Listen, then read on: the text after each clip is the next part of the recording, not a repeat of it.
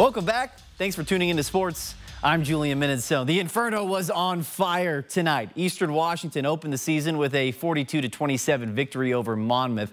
Just like the red turf over at Roos Field, the Eagles' offense was red hot. Quarterback Keikoa Visperis led the way, and his favorite target tonight, well, that was All-American wide receiver Efton Chisholm III. And he played like an All-American. First quarter, Visperis dials it up for Chisholm.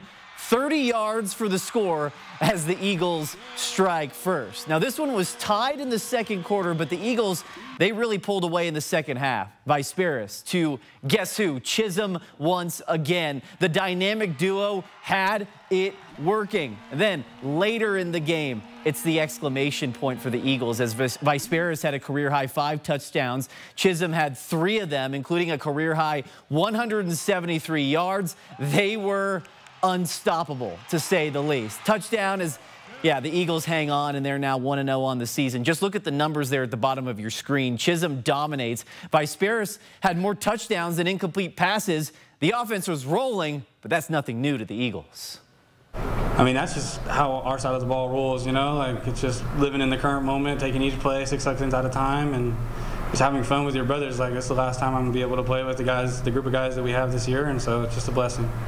Now, the Eagles will be back home against Drake next week.